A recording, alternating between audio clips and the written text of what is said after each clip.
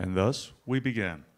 First off, I'd like to welcome you all to Geography for World Building. The whole thing here is to understand how to actually apply geographic concepts to world building when it comes to sci-fi or fantasy, or even if you're just developing a whole new culture.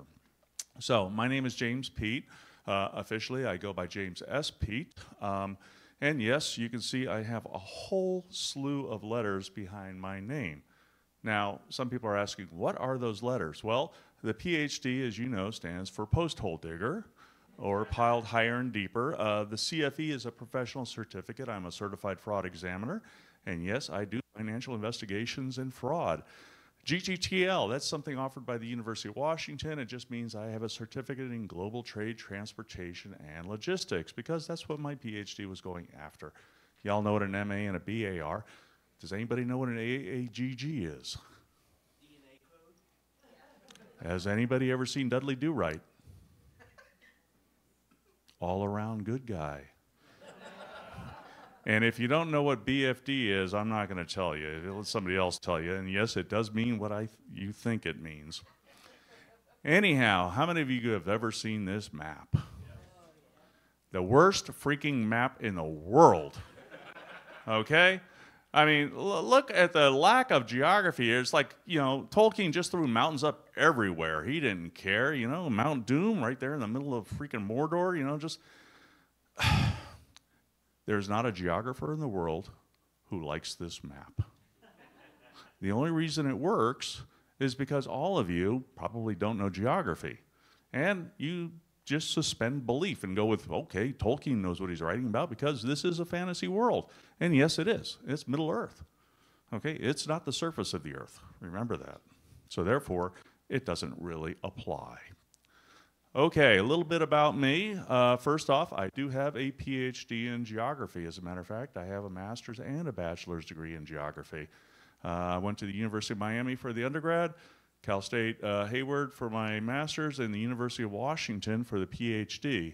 I have to tell a little story on that one real quick, as UW PhD program was like in the top 10. And so I applied to the top 10 program, and then I applied to the bottom program. I mean, I'm not talking bottom 10, I'm talking bottom. I didn't get into the bottom. I never figured that out. All right, so I have been teaching geography up until recently at the college and university level for the last 25 years. So I have a little bit of experience in this. And for those of you who may have heard of DigiPen Institute of Technology, I developed the first ever geography and cartography for world building course for the video game industry ever. So this was just like, wow, you know, and I had some of the most amazing students. By the way, DigiPen is one of the best video game development schools in the world. So I was very happy to teach there, and even happier when I stopped paying my daughter's tuition after she graduated. So, and yes, I am an author. I have 2 series out, the Core of Discovery series, which is a cross-time adventure, and the Chronicles of Hayak, which is actually the prequel series to the Core of Discovery series. And I operate a YouTube channel called Action and Adventure Tips. This is designed for you content creators so you don't mess it up and get that dreaded 1-star review. So, for example, how many of you know where the safety on a Glock is? How many of you think a Glock has a safety that you can click on and off?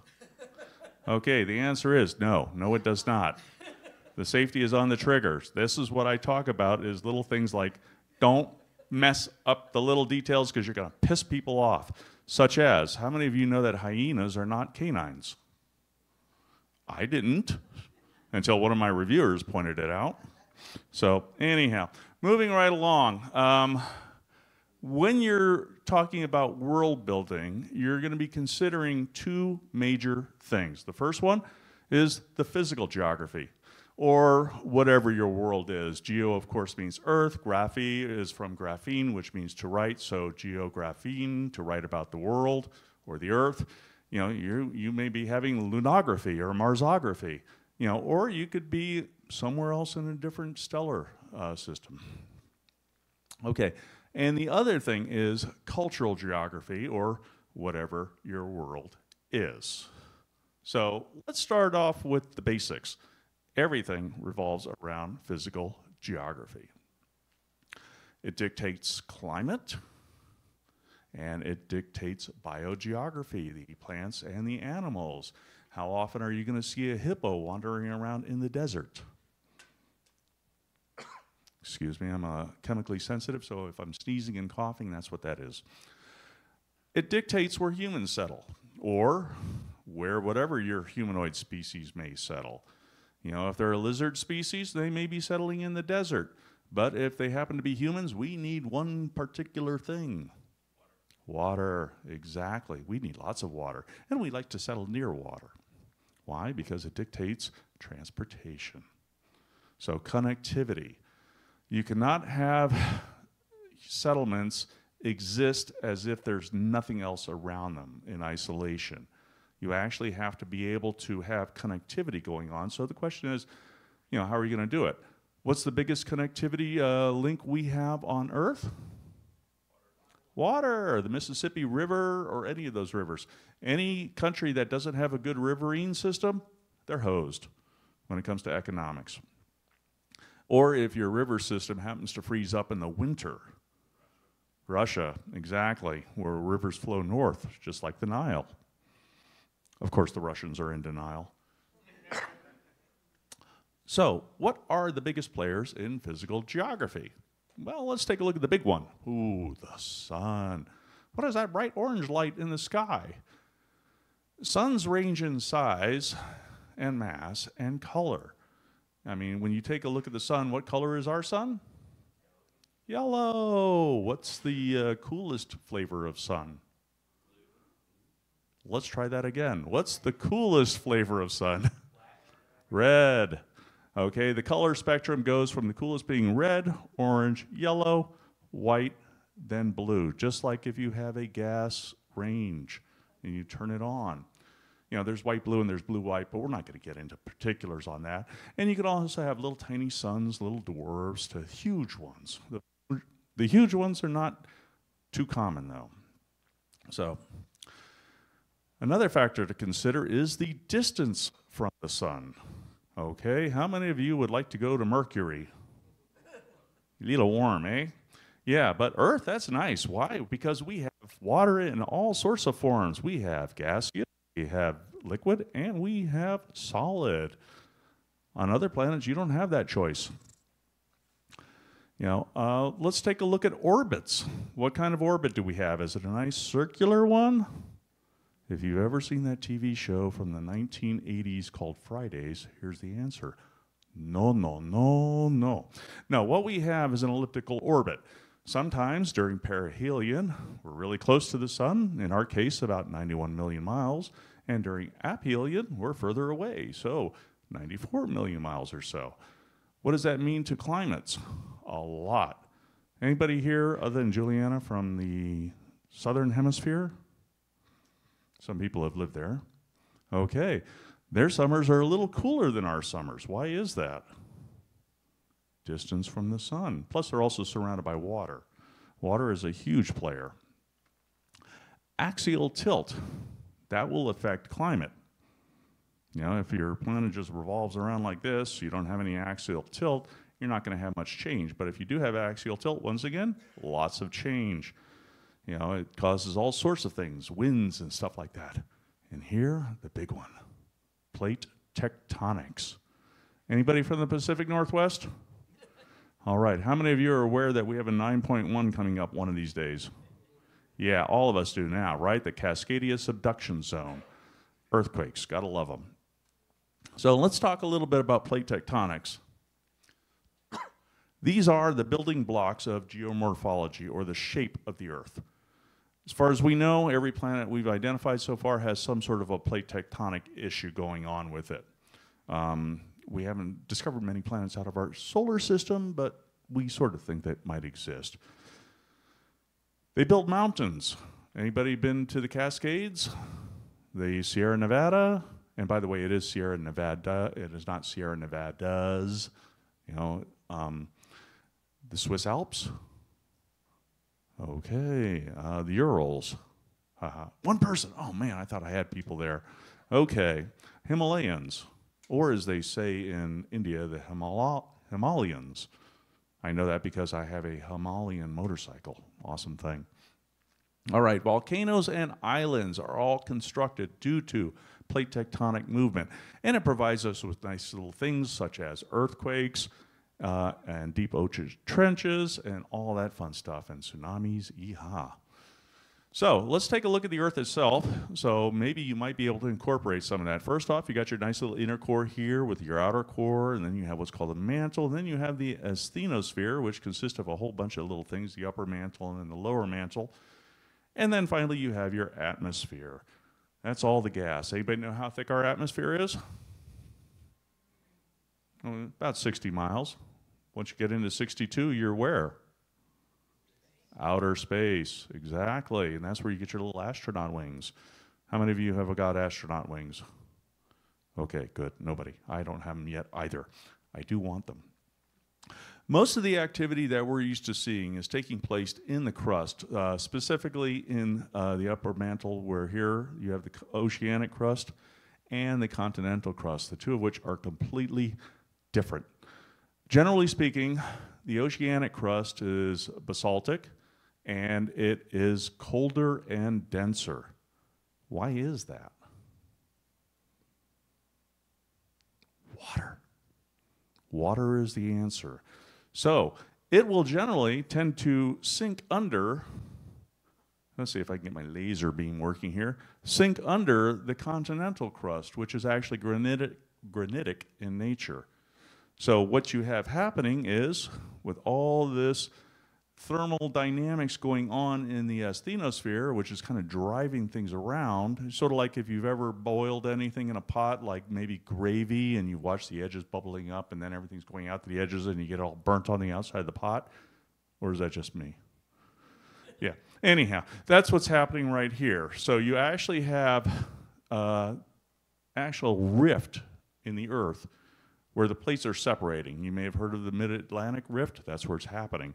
That's one area amongst ever. I think there's like 11 major plates, maybe 21 plates overall. So you'll have the plates actually moving away from the center with new magma boiling up, creating new Earth. So this shows that Mark Twain was wrong. Don't buy real estate because they're not making any more of it. They are. It's just underwater. So maybe you should.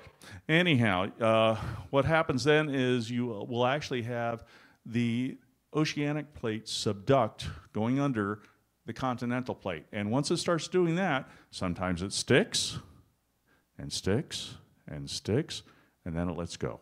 Boom, big earthquake. We saw that in Japan with their 9 point something like that. We saw that in Banda Aceh on the Boxing Day earthquake. And the other thing we have happening here is all of a sudden it starts melting, and melting stuff tends to bubble up. So then we have mountains. So some of these mountains, of course, are, shall we say, they burp a bit. Anybody ever been to Mount St. Helens? Yeah, nice little volcanic eruption.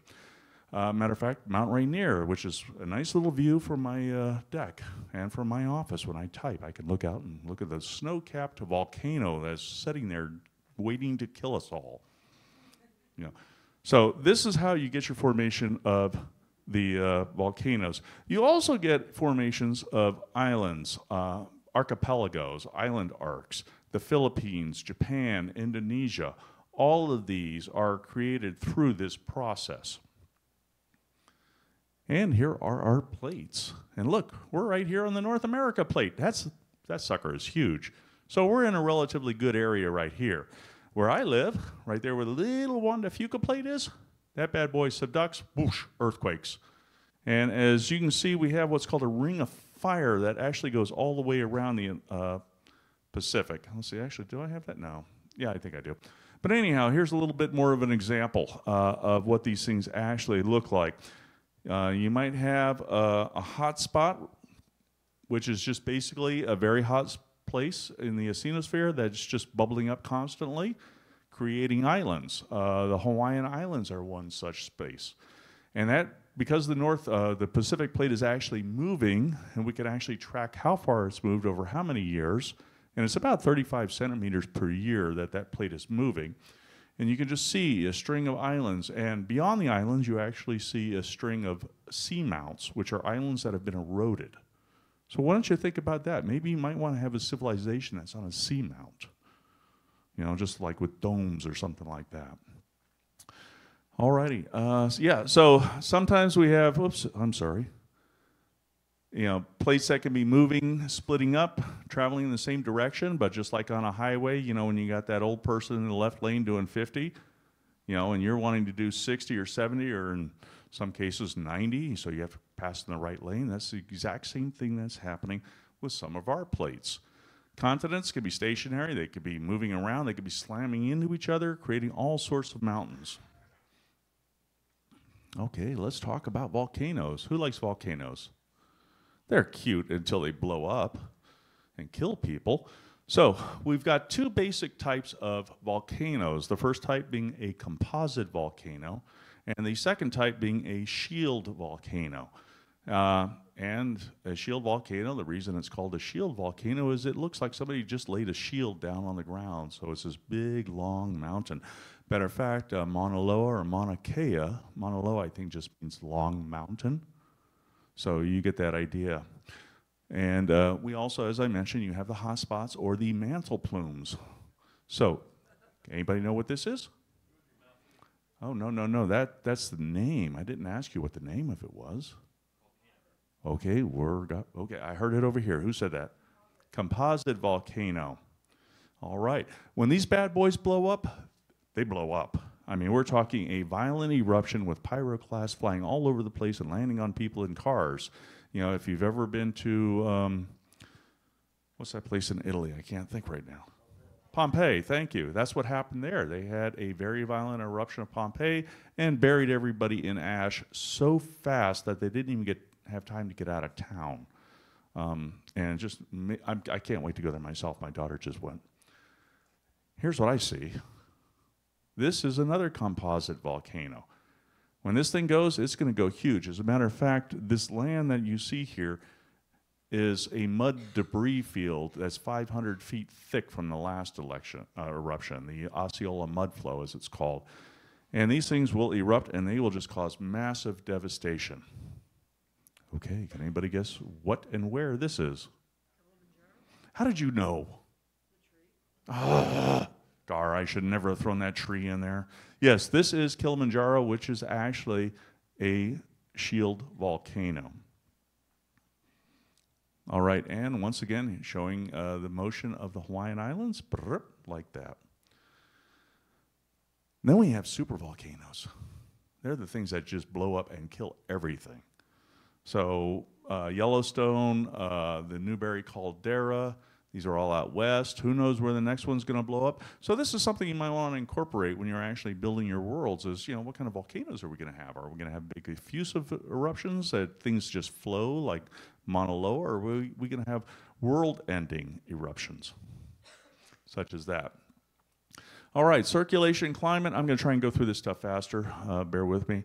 Two types, oceanic and atmospheric. Basically, on Earth, because we're spinning around on an axial tilt, we actually have two types of circulation going on due to Coriolis force. The first one is what we would call clockwise. That's in the northern hemisphere. If you go to the southern hemisphere and flush the toilet, what happens? Water goes down the toilet. But what we're actually looking at in the oceans are counter or anti-clockwise circulation. I say anti-clockwise for our Kiwi friends. I'm not sure if they know what counterclockwise means because I never saw that down there. So this actually does a lot. El Nino you may have heard of, okay? It transports warm water. In this case, the Gulf Stream keeps Britain, which as you'll notice is like way up there north, way north of us, relatively warm. You can also have cold currents coming down, which is why you don't go swimming in Washington State. In Washington, beaches are not for swimming. They're for driving on or digging clams. But the idea of going into the water, you know, no, that's just too cold. Atmospheric circulation, you have these big things called Hadley cells. You can see what's happening is at the equator, oh, the air is rising, it goes up, it gets cool, it comes back down, and the same thing is happening like that. That's one of the reasons why we actually have bands of deserts right here, is all the warm, dry air that's coming down. The heat caused by the friction of the air molecules moving downward dries out stuff. You know, will that change when the climate changes? Yes, yes it will. And speaking of climate, these are our current climates. We have all sorts of climates all over the world. Tropical wet all the way up to ice. And this is the ideal climate. So if anybody wants this slide, this is a great slide. I love this one. You know, this is what the Earth would look like, you know, based on our land mass and land distribution and the oceanic and atmospheric circulation. So consider that when you're building your worlds. And of course, mountains create something called barriers. So anytime you've got mountains, you better have one side that is dry while the other side is wet. If you've ever been to Hawaii, you know what I mean. If you've ever been to Washington State, it's the same thing. My house, I get 58 inches of rain a year on my house. You go just, you know, like 15, 20 miles away, they get 15 inches a year. Why? Cascade Mountains. Biogeography, critters. What lives where? That's an important thing. You've got plants and you got critters. Maybe you might want to throw in something like a Wallace line, where animals weren't able to cross it. If you go to Australia, they have these weird-looking animals called kangaroos and duck-billed platypus and possums. Yes, Juliana knows all about those possum things. They're just evil. They've taken over New Zealand, and they're not the same friendly possums we have. But these are things where animals can't cross over because of some sort of physical barrier. So consider that. And you might want to consider that for your people too. I mean, it took thousands of years, tens of thousands, before people were actually crossing these lines. All right, how many of people have heard the phrase Persia? Okay, you know it's not just a country in the Middle East that doesn't exist anymore, right? All right, it actually has, this is an acronym for those of you who have never heard of it. It stands for political, economic, religion, or religious, social, intellectual, and arts. So what are these various things? Well, the political stuff. Does this look like the kind of group that you would like to join? If the answer is yes, don't answer. Politics comes in all sorts of flavors. You could have, like here in the United States, a democracy or a republic, and there is a difference between a democracy and a republic, but either way, they both entail voting of the citizenry. You could have an autocracy, you know. That autocracy could be a dictatorship, it could be fascism, or it could be communism. When you're thinking of fascism, think of Benito Mussolini's Italy, Hitler's Germany, and when you're thinking communism, I want you to think of how it's been tried like forever, ever since Marx came up with it.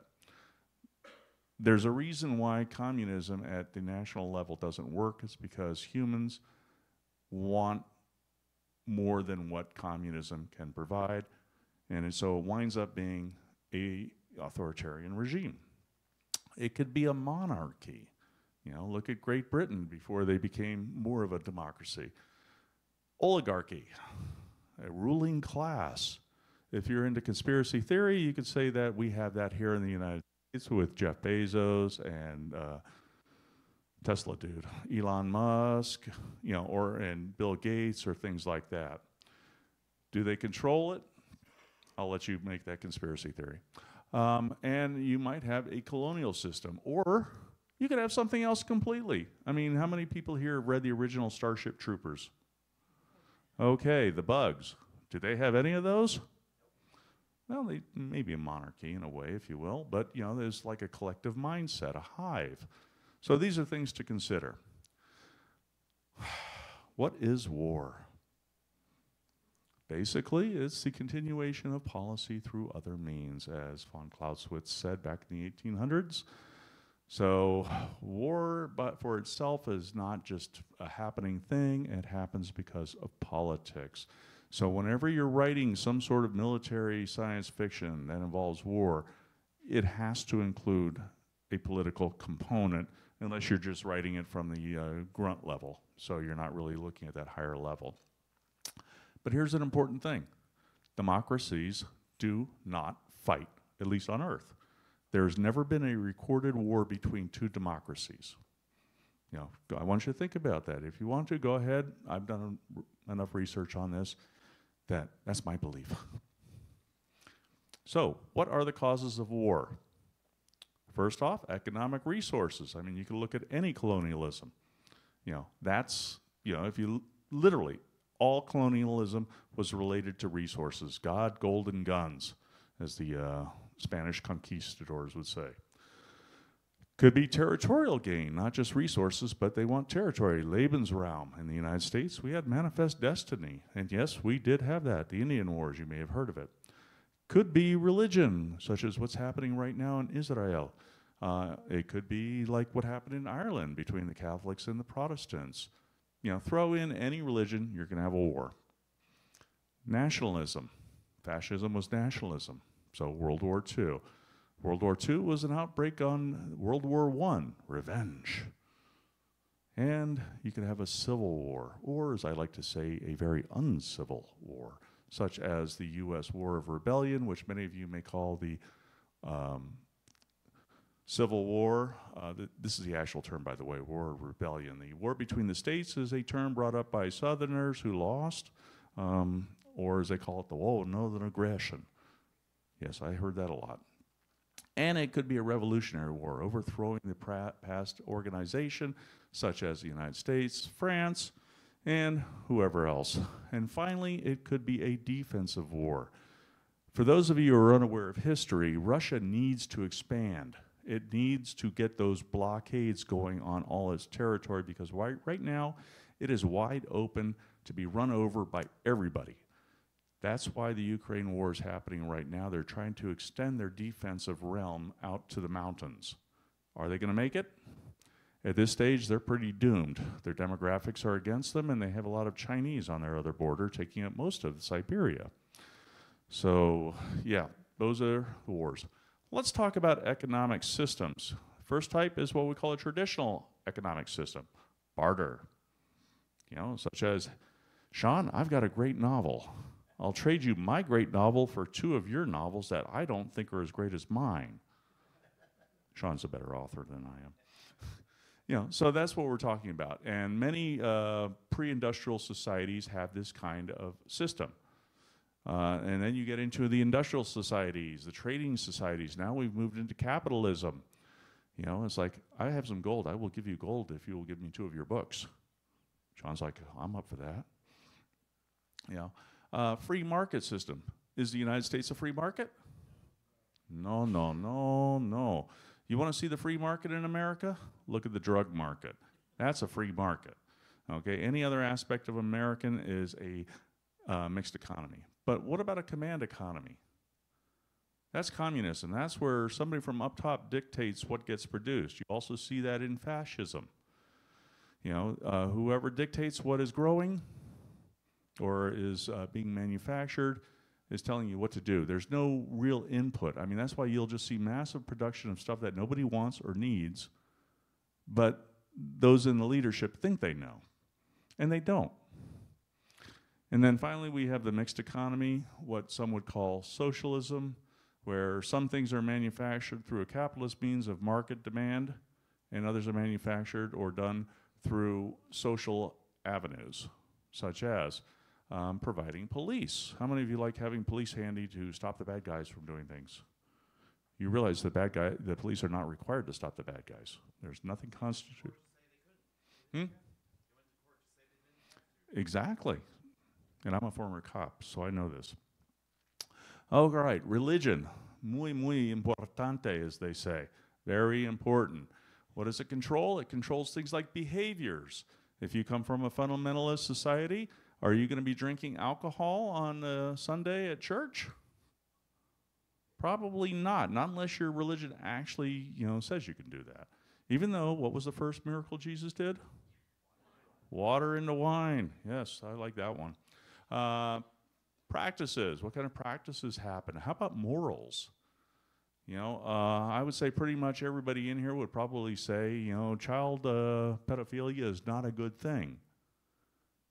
Well, that's just our morals speaking. That's not somebody else's morals speaking.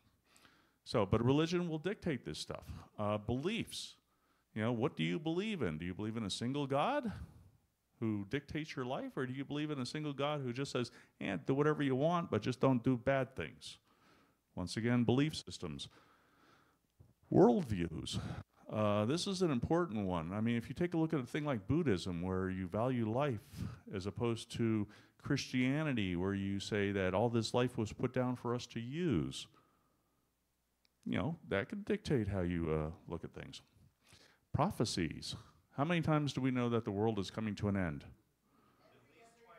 Oh, all the time. And I'd love to see these guys who are out there prognosticating and saying, you're wrong how many times now? You know. And then ethics. Ethics is a very strong thing. You know, what's right for one thing is maybe wrong for another. So let's take a look at the types of religions that are out there. First off, you have your single deity. You know, the one God, Jehovah, Yahweh, whatever you want to call him. You might have multiple deities, like, you know, the Romans had, or the Greeks. You have your greater deities and your lesser deities. Now, for, you know, just a little bit of sarcasm here, I'm actually a-religious, but I do belong to the Church of the Salmon. And so I go out and I cast upon the waters, and I pray to the great god Chinook, and the lesser gods, Coho, Sockeye, Steelhead. So that's what I'm talking about, things like that. Chinook is king. So, and Coho is also silver. I do not pray to the god Chum. Just, you know, Sean will back me up on this one. So you could have animism, where you actually, you know, consider animals and spirits and such like that. Or you could have a secular society or an atheistic one. And finally, you could have one in which there is a ruler is the deity. Can anybody name one in modern times?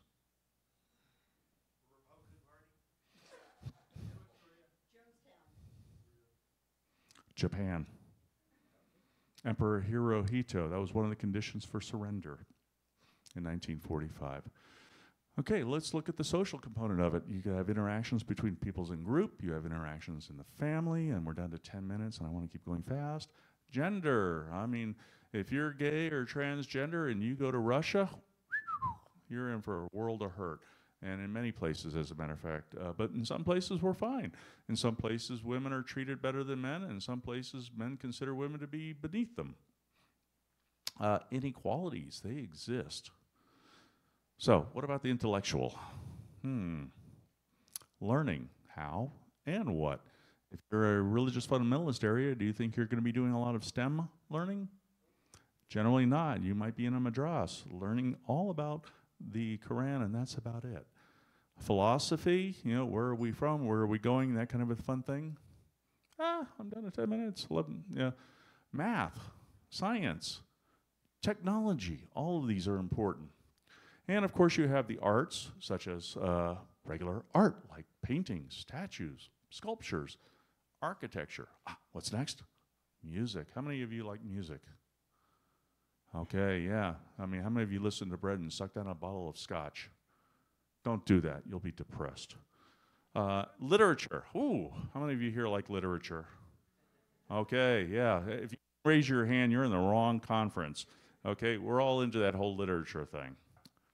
So, this is where I'd like to end it. If you have any questions, I'm here. If you want my contact info or you have any questions, take a picture. I'm always glad to answer questions. And we have exactly 10 minutes left. Well, 9 plus 2.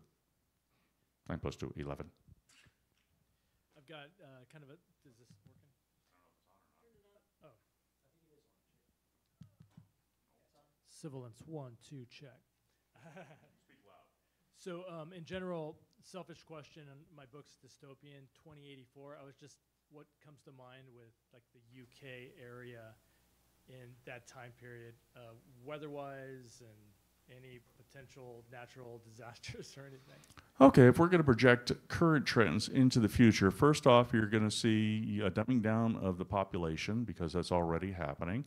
You're going to see fewer resources. I mean, England doesn't have the capacity to feed itself or even power itself.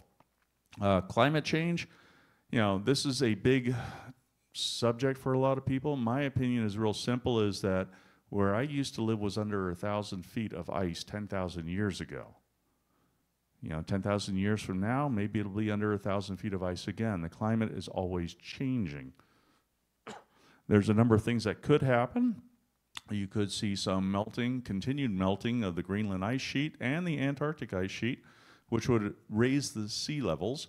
So the Thames wouldn't probably exist, the estuary. It would probably either be larger and all that lowland, like all the cities that are in England itself will probably be flooded a little bit. I mean, it doesn't have to be much. You just have to bring flooding up a couple of inches, and that will wipe out. You bring it up a foot, you're going to lose a couple thousand square miles. So, and pollution. Oh, there we go. Everybody's going to be burning whatever they can instead of clean fuels. So, dystopian. Eric. How is it that most science fiction franchises, when they visit another planet, the planet has only one town? Do you think that should be allowed, and how would you handle that? Well, first off, I would fire the writers, because that's not a possibility. You cannot have just a single town. There has never been a time in the last 10,000 years where you've had a single town or a single city. Now, you will have a city that is, typically much larger than the next largest city. For example, Paris is considerably greater than Marseille. We call that a primate city. It's easily double the size of the next largest city. And being I don't watch television. Hello? Yeah, I don't watch television. I really don't know what the franchises are doing, so they could go pound. No. I was wondering about how area might affect like innovation, or what sort of things would you expect to affect that? There's a couple of things that affect education. First off is religion. That's the primary. I was looking at innovation. Innovation, yeah. That's the primary thing is religion. If you've got a religion that doesn't believe in change, you're not going to have change. The other thing is, of course, education and freedom. Freedom is a very important thing. The freedom for the exchange of ideas. If you have a closed society that doesn't allow for freedom, you're not going to see as much innovation taking place. So using all the tools that you've given us and some of the principles behind them, I wonder, since we're still be amateur at best at creating new worlds, are there any tools you know of that could help to create new maps or realistic, at least land masses that we could then use for, in my case, fantasy literature? Your own mind. Literally. I mean, you just think about it. What do you want to create? I mean, if your planet is going to be very tectonically active, you're going to have a lot of mountains. If it's not very tectonically active, whatever mountains you have may have eroded.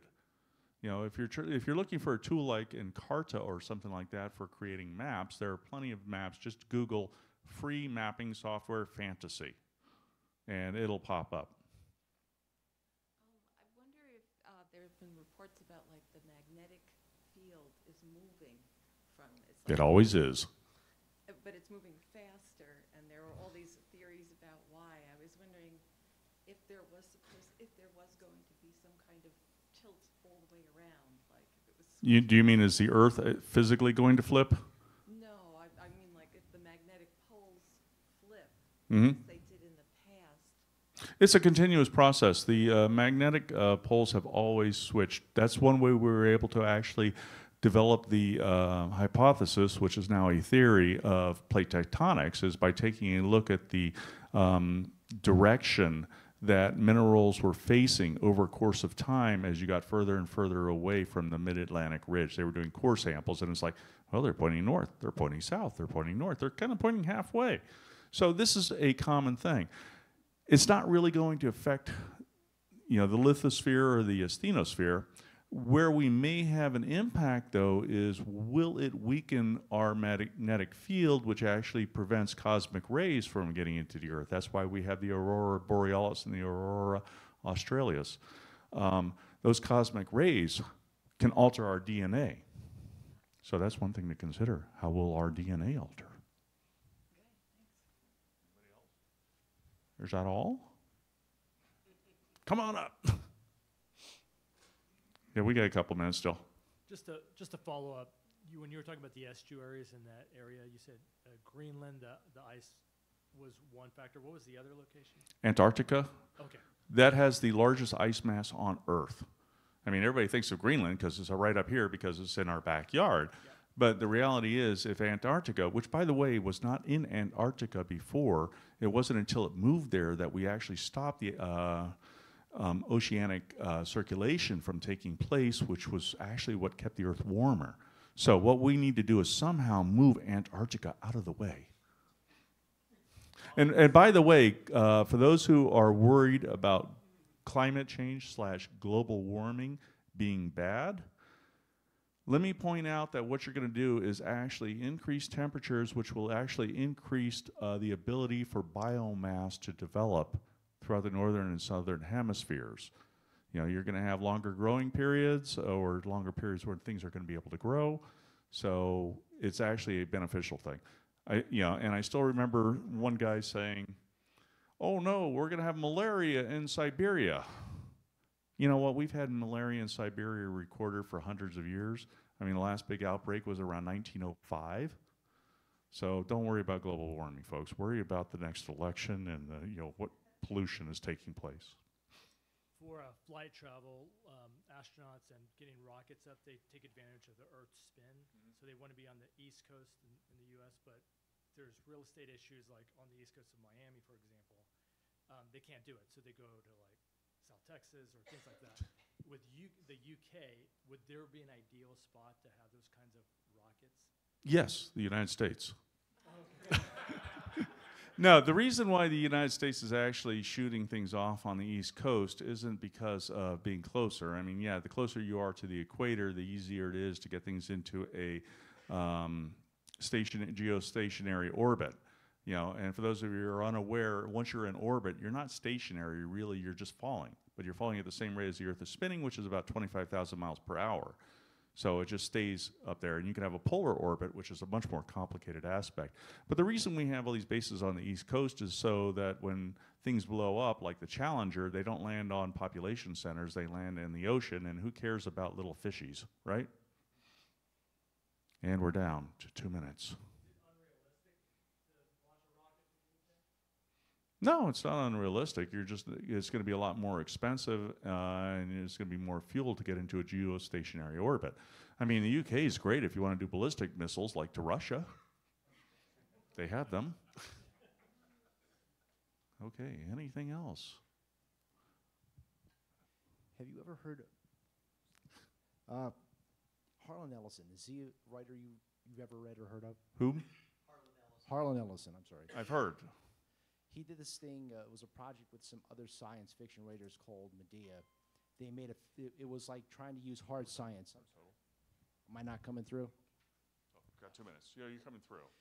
They got together, the idea for the book was a discussion about trying to go through hard science. A lot of the other sci-fi writers were scientists themselves, which was kind of beneficial. It's the only thing I've ever seen that came close to doing the things that you're doing now, where they actually went over what planets would have to look like, what moons would have to look like. From a geographic standpoint and other natural science realities in chemistry and everything. Do you know of any other sources for things like that? There that is have been uncovered or done? There is a book on world building, and if you email me, take a picture, I will hunt it down for you. I'm actually in the process of writing a book on cartography and geography for world building, specifically designed for game developers. But yeah, there is a book out there that talks about this stuff, and it actually gets into much, much, much more scientific detail than what I've covered here. I mean, they get down into the molecular level. It's like, are we silicon-based or are we graphite-based? And that's it. I'm done. Goodbye.